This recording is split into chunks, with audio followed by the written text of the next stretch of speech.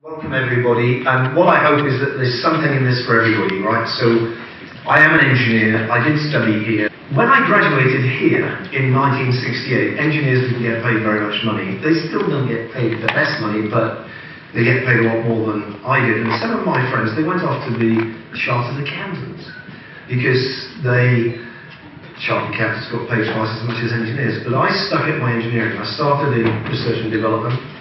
And one of the things I believe in is following my passions, and I always had a passion for electronics. I had an electrical outfit when I was 8, and I had a radio and TV repair business when I was 13. And all I've done is follow my passions, and I say that to the kids I talk to. If you can find out what your passions are and you can follow them, you might have a chance, right? And as the Blink-182 song says, life is too short to last long, right? So you better make the most of it. So, basically I did my R&D. I gave a talk to the Royal Television Society called TV and Chips. It was a bit of a joke. They were microchips. I gave that to the Royal Television Society, and through that Motorola hired me and gave me a lovely company car. And so one of the things I say to the kids, I am a fan of the IET. I joined this institution because the year I graduated, a professor here, whose name was Professor Meek, he was the president of the IET, and he says, you should all sign up for this, it will do you good, right? So, and that's the other thing I want to give you is, you sit exams, you get worried, you have spreadsheets, but life is about people and contacts, so it's lovely to be in Liverpool. We started on the company at the end of the 1990s, so the key thing, and this is how I became Sir in Saxby, had lots of failures in my life, and eventually I got it right. Getting it right is all about failing and picking yourself up. So this is the story of the ARM architecture. For the non-technical of you, ARM is a microprocessor. It was also a company, and Acorn, the company, some of you know the BBC microcomputer, the Acorn Archimedes, a friend of mine called Herman Hauser, who was the CEO of Acorn some while back, he decided that the team there would build a RISC microprocessor. And RISC is reduced instruction set computing. The idea of RISC is it goes faster than CISC. Okay, so they designed a chip called the ARM1, and basically they got a great team of R&D engineers, and they got a great chip, but actually they only made about 50,000 computers a year, and there are a lot of competitors out there like Intel and every major electronics company, Motorola, Xylon, National Semiconductor, all the Japanese companies, Fujitsu, Toshiba, Samsung, they're all building their own chips. So, but Acorn had a chip that was pretty good. But the problem is, of R&D for a little company like Acorn is how do you afford to pay the R&D costs and how do you take the business forward? And actually what was happening is the Acorn Archimedes computer was really losing market share because along with it was coming Apple and the PC, and in reality Acorn's market was people who watch the BBC microcomputer program. So their business wasn't going the right way, and they had an expensive R&D team. There was a guy at Apple called Larry Tesler, who was the chief scientist of Apple, and he liked this ARM architecture, and he wanted to use it for a product called Newton, and Newton came failed handwriting tablet. So again, remember the word failure, but the Newton turned into the iPhone. So in engineering, generally speaking, you have 1 or 2 failures, and if you're lucky, you might get some success. And usually my view of start of a new technology to success, realistically, you're looking at a minimum cycle of 10 years, or more likely 20 years. Okay, so learning how to fail and pick yourself up, I think, is part of good engineering. So what happened is Larry was interested in this technology, and Apple were interested in it, and VLSI Technology, which is another American company, were building these chips for Acorn. And VLSI said to Larry, Acorn are thinking of spinning this technology out into an independent company. And that's where I came along.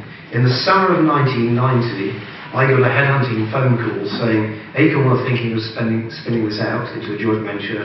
Apple are thinking of investing, but unless they have a CEO, it's not going to happen. Can we have a chat? So I had a chat, and I still have the paperwork of the dialogue I had between about August and December of that year about the startup and what the business model would be. And that was my major contribution, I think. So I think that's the other message. I had worked in the semiconductor industry from 1973 till we created ARM at the end of 1990. So I had 20-odd years of experience of the semiconductor industry, I was actually president of an American company, US2, in Silicon Valley, and also experience of Japan in Tokyo, and I was a seasoned, if you like, in inverted commas, semiconductor veteran. And what I'd say to anybody who's thinking of starting a business, good technology is important, but people who understand the market, the competition, the customers, are probably even more important, because actually the world is full of great technology, and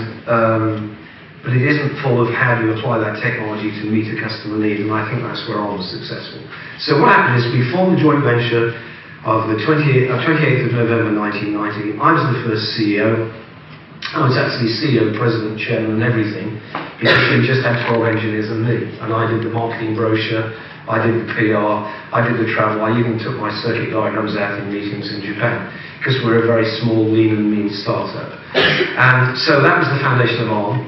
And the first product we created was something called the ARM6, and the ARM610. The ARM610 was used in the Apple Newton. And the first few years, we were honestly struggling to stay alive. We had £1.5 million of seed capital, and that money was due to run out within a year or so. The truth is the 12 founding engineers of Acorn thought that we'd all be bankrupt and Acorn would cast them off. But I persuaded one guy called Jamie Arcott, who was the most senior of the 12 engineers team in Acorn, that we could become the global risk standard. So my vision was, what if we all become the global risk standard? And to everybody's surprise, we did it, okay? And then more things happened. So our first licensee who paid us money was GC Plessy, and then after that came Sharp in Japan, and then after that came Cirrus Logic in America, and Texas Instruments, and so on and so forth. And what happens is the early years, years 1, 2, and 3, they're the ones where you really struggle. And once you start to get successful, momentum kicks in. And we had, by about 1994, 1995, everybody was queuing up wanting to license on, and we turned a corner. One of our weaknesses was the conventional chip technology had, for those of you into computers and stuff, they had good code density, and a RISC computer doesn't have good code density. What that means is the size of the program to do a particular job in an CISC technology was smaller than in a RISC technology, and that meant the cost of the RISC memory footprint was more expensive with RISC than CISC. So we invented something called FUN, and I think that is the most important invention of ARM. It happened, the joke is the thumb fits on the end of the ARM, by the way, and it's the 16-bit implementation of a 32-bit ARM which dramatically improves the code density. Another weakness we had major competitors like MIPS in particular, like Intel, like Motorola. We didn't have a very performant ARM chip. We had chips that were good at low power, good at low cost, but we didn't have a high performance, so we teamed up with Digital, and we did something called Strong ARM, which actually was strong and powerful and fast, and that was how we got there. And then Intel, by the way, bought Digital. That was another interesting challenge. And in 1998, we went public. We duly listed on NASDAQ and London. And that was a good idea because American markets at the time valued technology more than London markets.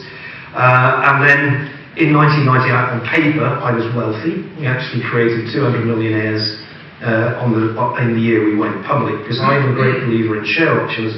All employees had share options. But I do believe, again, in life, there's like a boss, there's like everybody in the team should make a contribution, and just because you're the boss doesn't mean you're any good. You might be good at something, but there'll be other people that are good at other things, and it's about the team. So I believe that share options in a startup are a very good idea, because startups, you pay less salary, you work longer hours, you do more work.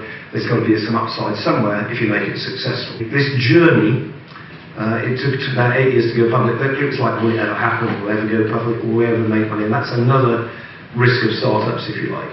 And something else that also helped us, we were in a European collaborative project, which is called the Open Microprocessor Systems Initiative, that I actually chaired.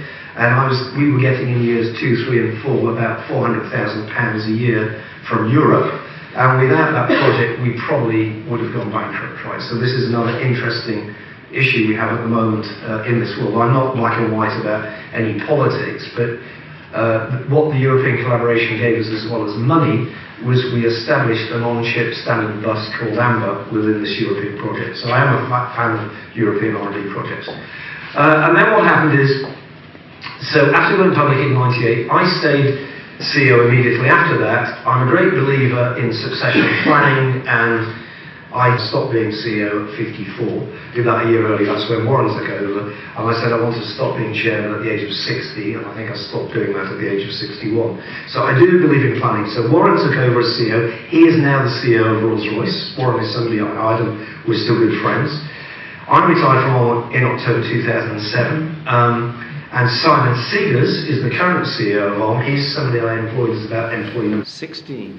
And you probably noticed in September of 2016, SoftBank acquired Arm for about £23 billion, I think, which is not bad, you know, for a 1.5 million seed investment. And Simon is now on the main board of SoftBank. So in the life of Arm, private company, money from America, money from Japan. We got Japanese investor as well in about 1993. It's always been a global company, and it just happens to be owned by some Japanese this week. Anything can happen in the future.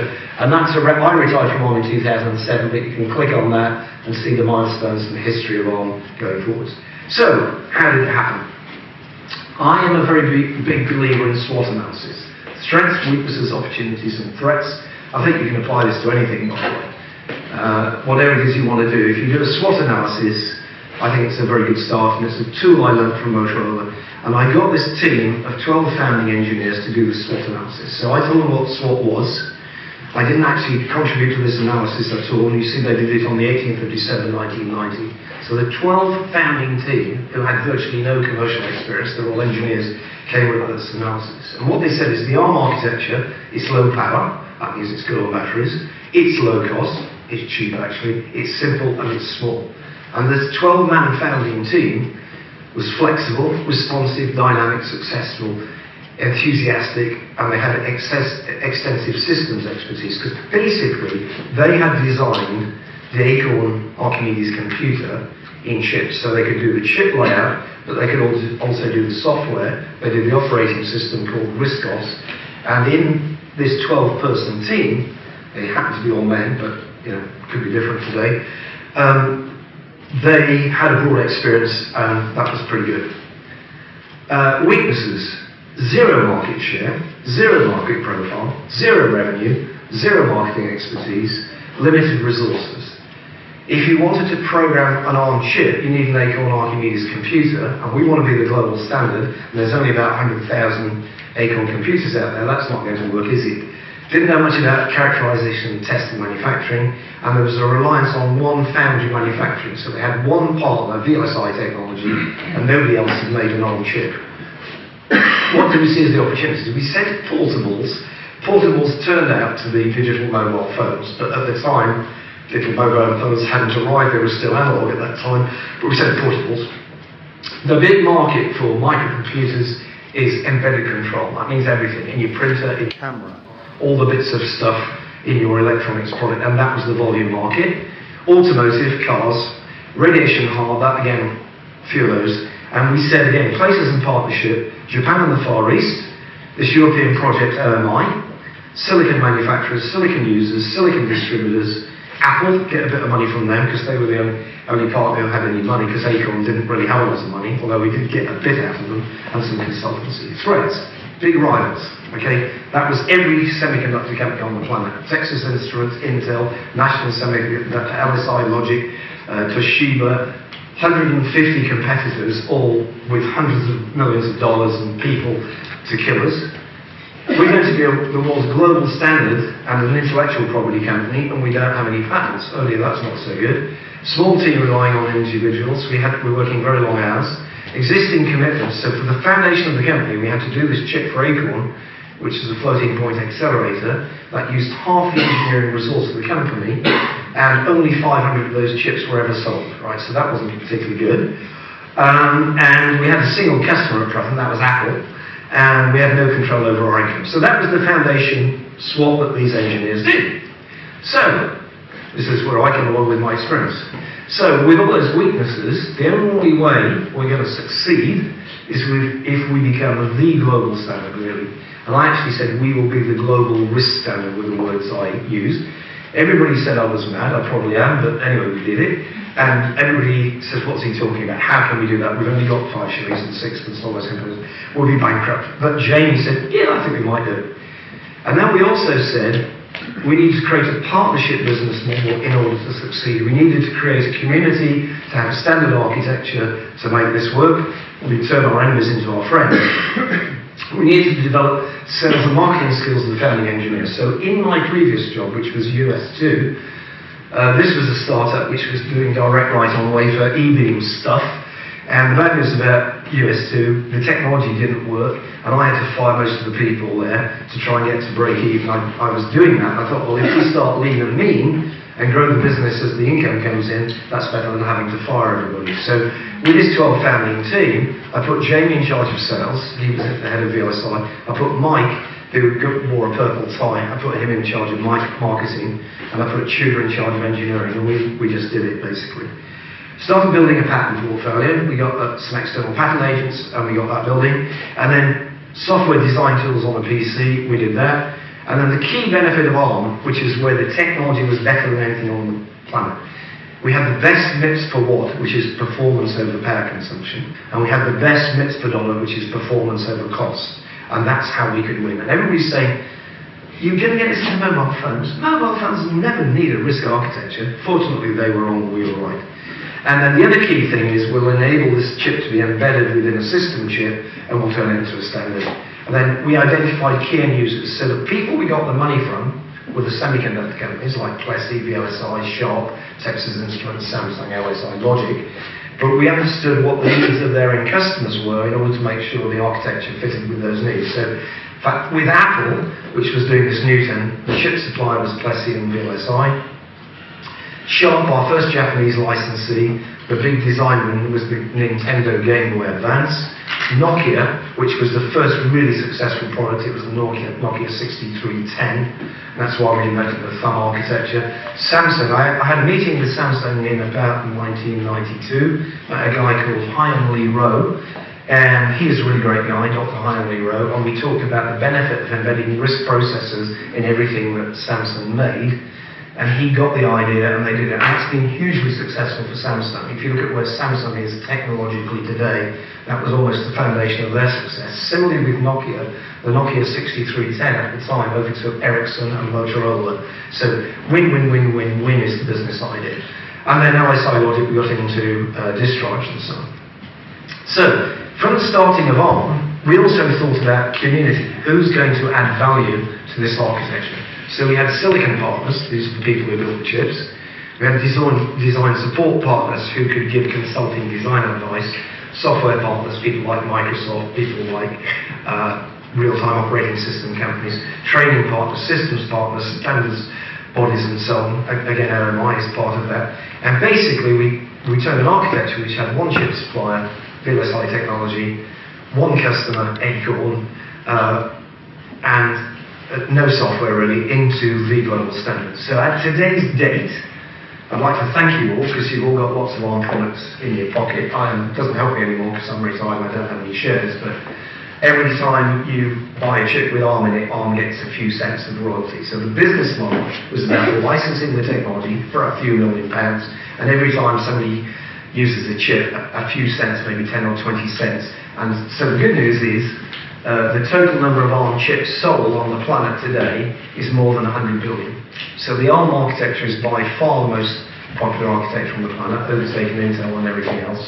And we kind of did it, right? And what I say is, since I graduated here, and I struggle with my exams, and I'm still alive, if I can do it, anybody can do it, really. But what I would say is, you've got to have ambition. You've got to think beyond the possible and back up to reality. And there's nobody who doesn't use ARM today, including Intel. So what are the lessons? And this is where technologists in particular, I think, struggle a bit. Study existing markets and understand the leading teaching customers, their needs, who your competition is, and learning process. I'm very heavily involved in quite a few startups today. And it's quite normal for startups to not pay enough attention to the competition, be too arrogant about their own technical advantages, and not think it through properly. Another reason why I believe ARM was successful, and this is part of my international experience, I had the board, particularly Acorn, saying, hire more engineers in the UK, hire more engineers in the UK. I said, no. I hired a guy called Tim O'Donnell in Silicon Valley, who had worked for me before at US2. He actually insisted on me hiring him. He wouldn't leave my swimming pool in my hotel in the Sheraton Silicon Valley until I'd offered him a job. And I was with Tim in Hawaii just the other day for Halloween in Hawaii, which is a fun place to go for Halloween, by the way. Probably the best place to go for Halloween. I do recommend it. Street parties there are pretty good. And Tim was an applications engineer, but what I said to him was, it takes as long to develop the customer as it takes to develop the technology. We need somebody in Silicon Valley. So we hired Tim as employee number 18 when they were telling me to hire lots of engineers. We hired Takeo Ishikawa, which kind of means Rocky River in Japanese, as about employee number 33 in Tokyo. We hired a guy called Sam Kim in Korea. We hired a guy called Jun Tan in China, and so on. So these people, again, it's about cultural stuff, it's about language, and the classic British thing is fly in, fly out. As soon as you've left, it's all changed. So you need local eyes and ears on the ground, and then these people become company presidents later. So Arm, I think, has over 1,000 engineers in Bangalore now. So I really believe very strongly that unless you're global, unless you're globally successful, forget it. And if you look at where China is today, or India is today, versus where they were when we started on, that momentum is gathering more and more pace, and any startup anywhere can do good stuff, provided they've got the right context. And then the other thing is customer pull is more important than technology push. If you can solve an explicit need of a customer, you might get a purchase order. And the example I give of this is, supposing I wanted to sell you a parachute, right? Would anybody like to buy a parachute? I guess you're not too interested in parachute. Can you imagine if you were falling out of a plane and I'm coming by and I can clip a parachute on your back and I say, how much will you give me for that parachute? So that is the explicit need of the customer. If you understand that, you might get some successful business. And technology only has real value when you solve a real problem. So the parachute saves your life, right? But so it's understanding the customer's problems and doing a better job to solve them than the incumbent suppliers and so on. And then one of the things about me is I try to be brutally honest. It causes me a lot of trouble sometimes. But brutal honesty is about what do I honestly think. It doesn't mean I'm right, it just means these are my opinions. Now challenge them. And within the team we have a culture of challenging each other, okay? So we've got this ability of challenging ourselves and going through, but be honest, be realistic, be down to earth, be pragmatic. And the best person to challenge me, of course, is my wife. We get on very well, so partners are also very, very helpful. Firm feet on the ground in your partner is another good idea. And then the other thing is, as a startup, you need the best finance people, you need the best lawyers, but you can't afford them. But what you can do, you can get them part-time. And so the first finance director of Arm was a guy called Peng Wong, who was from Malaysia originally.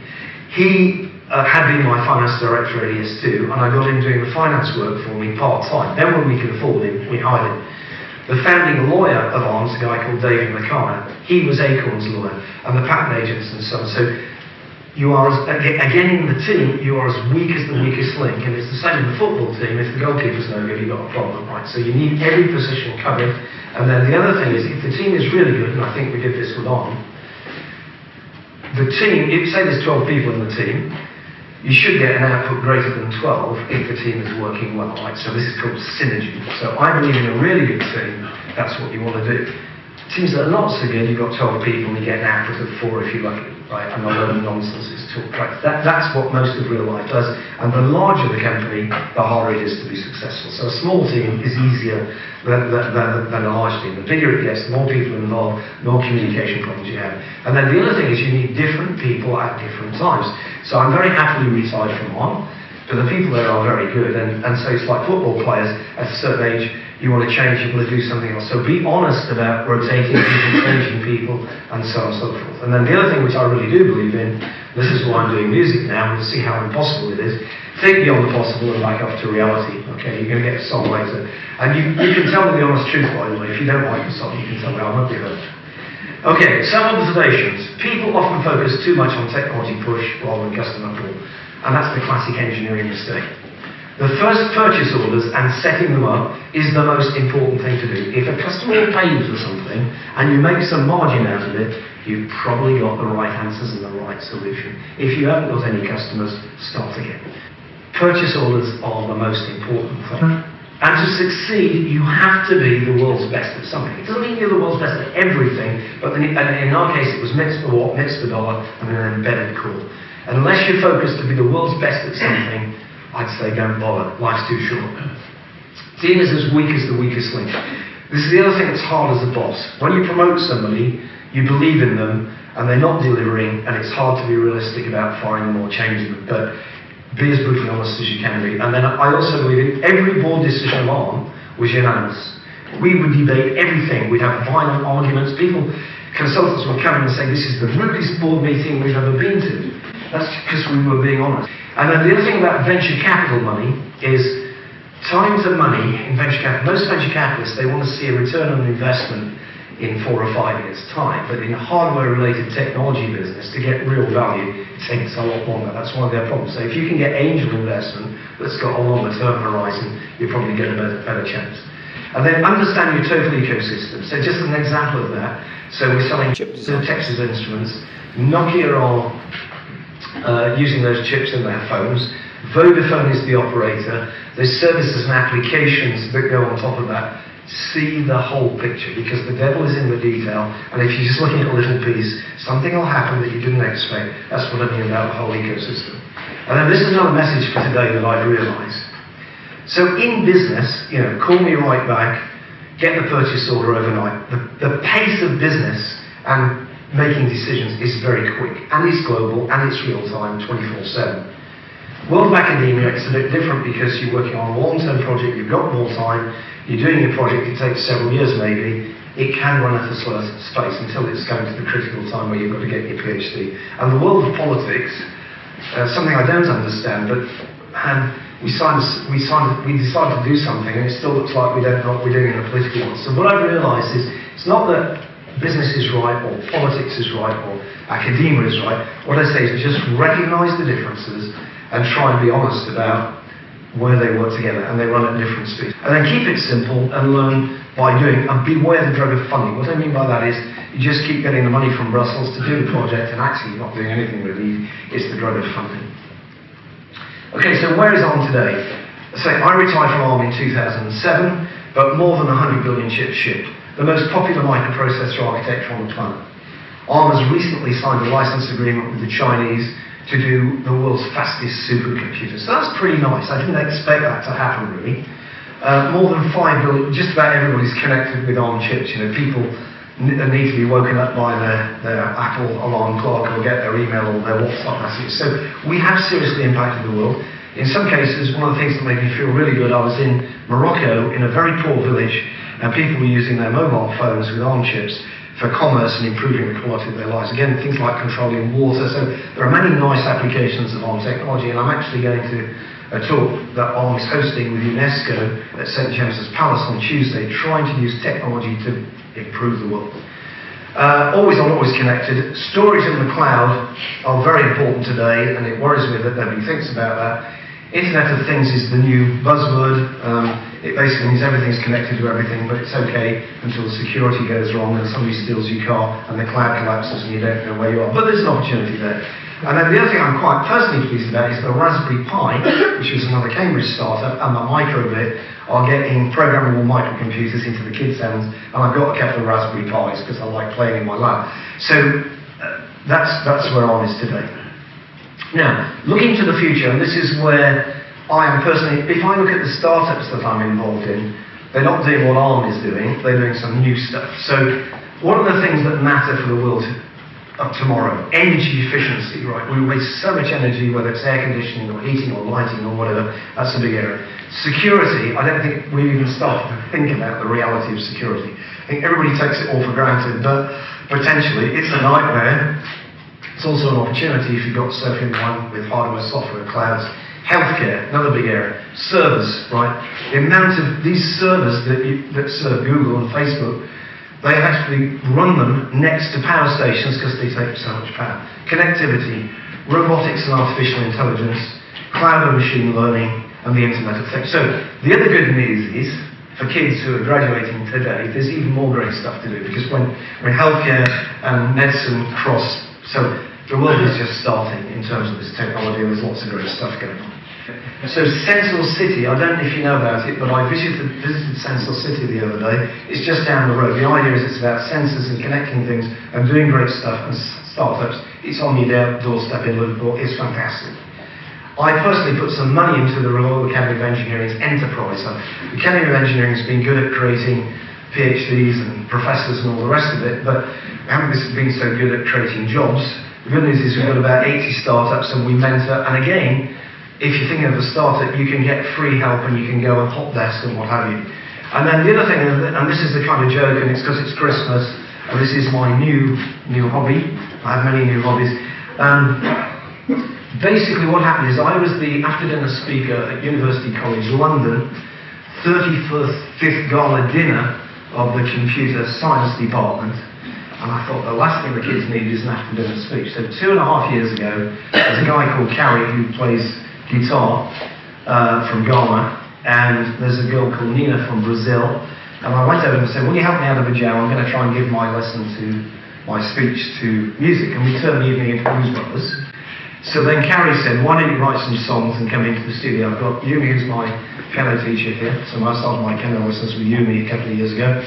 And what I'm going to do, I gave a lecture last week at the university, and somebody said, can I get your song somewhere? So in the last week I've put some songs up in Bandcamp. So if you want to download these songs, they're all up there. It's robinandfriends.bandcamp.com, and you can rate me and do it. And what I'm going to do now is, as it's Christmas and as I love Liverpool, the song I've decided for tonight is Che Che Liverpool. Okay, so Che Che Koule is a Ghanaian folk song, which is like for the kids, it's like hide and seek, up and down, Che Che Koule.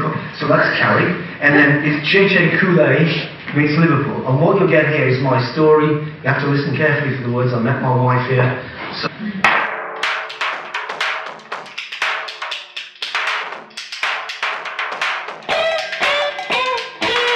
global influence from local passion, Scouse wit, true grit, unique fashion. Liverpool, best city in the world for me. Mercy flows way beyond the sea. Liverpool,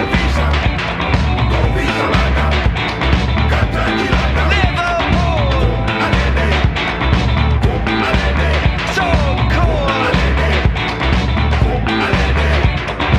Red electronics made friends for life.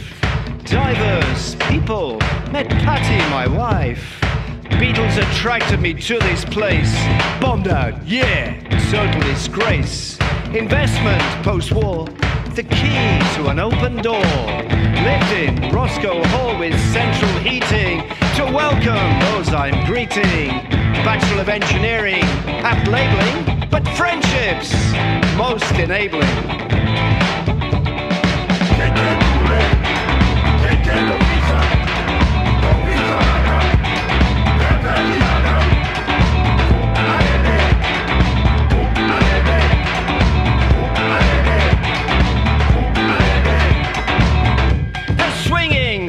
We enthrall, lots of love and hope for all. Music of all genres every night. Plastic glasses to avoid the fight. Bass guitarist with a scar in the Triton bar. The Who played for us. Broke guitar. Duke Ellington too. Peter Green's blues, such a coup. Liverpool, my spiritual home. A sanctuary when I'm all alone. Liverpool, so cool. Woo-hoo. Woo-hoo. There flows the Mersey. My best city. So cool. Liverpool.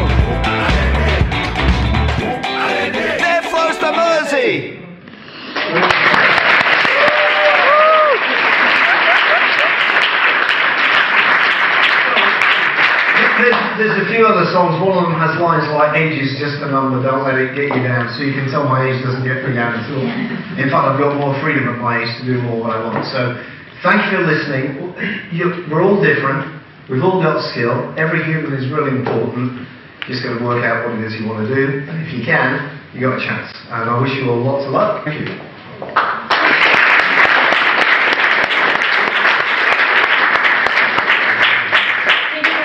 A very inspiring lecture, Sir Robin. We're also sharing that your song. It probably could be a theme song for the electrical engineering department.